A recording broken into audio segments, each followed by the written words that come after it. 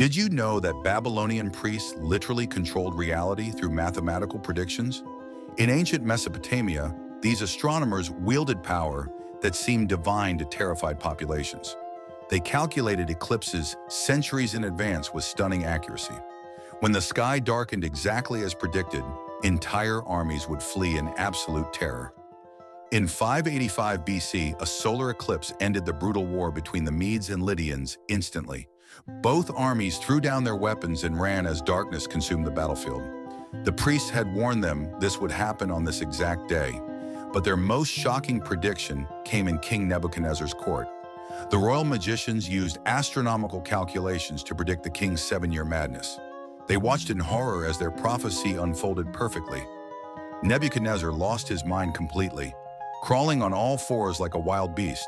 He ate grass in the palace gardens, his hair growing long like eagle feathers. For 7 years, he remained in this animal state, exactly as the mathematics foretold.